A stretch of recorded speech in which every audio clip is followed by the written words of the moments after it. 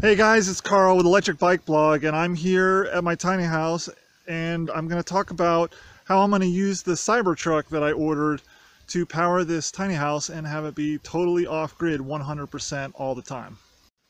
So you can see here, this is the tiny house I've been working on with my son for the past year, and I've really been enjoying this process of doing it, and it's super insulated.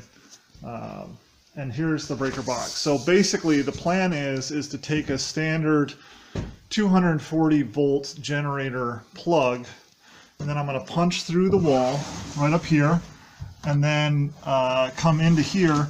And then what I'm going to do is I'm going to wire that with this, which is a 30 amp breaker. Okay, and what that does is it splits the 240. You get two 120s that are out of phase here. And normally if you have a generator, if you had normal power, grid power, you'd want to put it up here and put it in interlock so that you can't basically turn this breaker on without turning this breaker off. So that'll protect the linemen that come and try to work on your stuff when the power's out.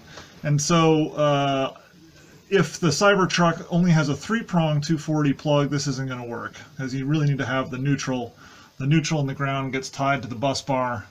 But if it's a 4-prong 240, which my guess is that it will be, then you can do this, and it should be super easy and provide many months worth of power for the tiny house without any grid power.